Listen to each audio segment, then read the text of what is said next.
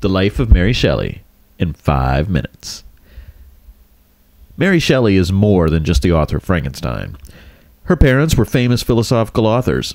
Mary Wollstonecraft, her mother, died a few days after Mary Shelley was born in London, England on August 30th, 1797. She continued to have tremendous influence on Mary through her radical ideas. Her Vindication of the Rights of Woman, published in 1792, was a feminist treatise before the term feminism even existed. She was often vilified for her radical positions and her support of the French Revolution. Mary's father was no slouch either. He was William Godwin, a radical political philosopher who was basically an anarchist who believed that government and cultural institutions like marriage, they were inherently corrupt. People were inherently good, but they were corrupted by living in a corrupt society.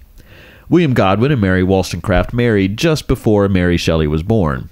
Unfortunately, Mary Wollstonecraft contracted puerperal disease while giving birth to Mary Shelley, and she died 10 days later. Her father, William Godwin, tried to raise his daughter according to the educational principles his wife had laid out. Mary Shelley only went to school for a part of 1 year, but she was educated by her father's library and by those around her. All the famous writers of the day, Charles Lamb, William Hazlitt, Samuel Taylor Coleridge, William Wordsworth, they all visited William Godwin. He was a famous philosopher, and people flocked to him. One of the people who sought out William Godwin was Percy Shelley, the author of 2 Gothic romances and believer in radical revolution. Percy Shelley was from an aristocratic family, and he helped support William Godwin, who was struggling financially. Even though he was already married, he fell in love with the young Mary. Mary's father forbade them to see one another, but they ran off to France anyway. Mary Shelley had her first daughter in 1815, but the baby died. Their son William was born in 1816, around the same time they moved to Lake Geneva. Percy's wife Harriet killed herself, and a month later, in December 1816, Mary and Percy Shelley finally married. Mary Shelley published her first book of travel writing in 1817. At the same time, when she was just 19, she was writing Frankenstein. According to Mary, they were all hanging out in Switzerland reading ghost stories in the evenings, and Lord Byron, the famous romantic poet, said that they should each write their own supernatural tale. Mary then dreamt of, quote, a pale student of unhallowed arts kneeling beside the thing he had put together. I saw the hideous phantasm of a man stretched out, and then, on the workings of some powerful engine, show signs of life. And thus began Frankenstein, which was published in 1818 when Mary Shelley was 20. Forget what you've heard about Mary Shelley's great novel. First, Frankenstein is the doctor that creates the creature. Frankenstein is not the name of the creature. Call it Frankenstein's creature, Frankenstein's monster, or simply the creature or monster, but do not call it Frankenstein. That's a rookie mistake, and it shows you didn't read the book. Second, the creature is not some lumbering idiot. He's actually super smart. He just has to learn everything from scratch. And that's the thing about Mary Shelley's novel. It's a philosophical work that is not easy to read, and it's sometimes more difficult to understand.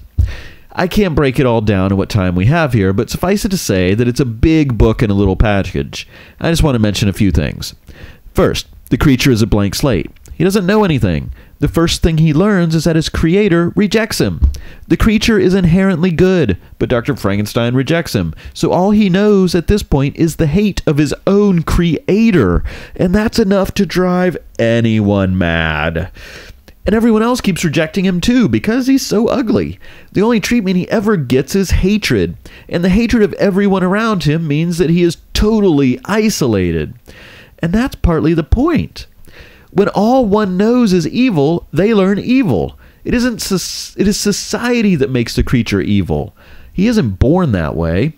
The creature knows that it needs companionship. It knows that it is isolation that has driven it to be so consumed by rage and by this desire to destroy his own creator. So he goes to Frankenstein, relates his tale, and insists that Frankenstein make a wife for him. He initially agrees, but then he becomes convinced that the new creature would probably be evil too. The creature is furious and says that he will, quote, be with him on his wedding night. And sure enough, well, the creature kills Frankenstein's new wife. Don't forget the frame story about Captain Walton, though. The point of the frame story is that Captain Walton should not let his singular ambition or singular desire to find the North Pole destroy him in the same way that Victor Frankenstein let himself be destroyed by his quest to create life.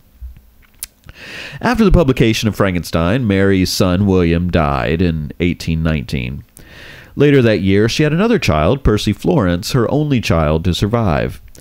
Then, in July 1822, her husband Percy was lost at sea while sailing. She was overcome with grief, and she never married again, even though she was only 24. Mary went on to publish a few more novels, books of travel writing, in addition of her husband's poems, and a bunch of biographies of famous people. In 1826, her second most famous work, The Last Man, was published. It's about an epidemic that wipes out mankind, a precursor to our zombie apocalypse stories. And then Mary Shelley died in 1851 at age 53 in London. Her novel Frankenstein, however, it endures. It's a work of horror gothic, but it's sometimes called the first science fiction novel because of its heavy reliance on science. And that's the life of Mary Shelley in 5 minutes.